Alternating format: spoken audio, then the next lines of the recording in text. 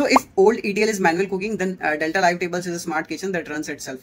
So imagine you're running a restaurant, okay? With traditional ETL, you are running chef doing everything by hand, like chopping, cooking, then cleaning. It works, but it's slow, it's right. And if you miss a step, then the whole dish fails actually here.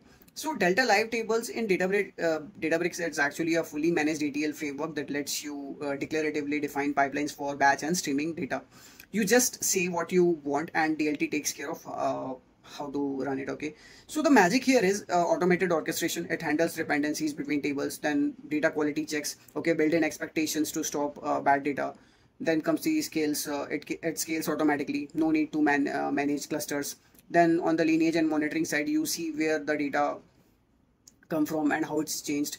So traditional ETL is actually manual, complex and fragile. On the other side, DLT is actually automated, reliable and works for both batch and streaming in one pipeline. In short, DLT is like upgrading from a home kitchen to a smart kitchen that cooks, clean and monitor itself. Yeah, so stay tuned for more such data content.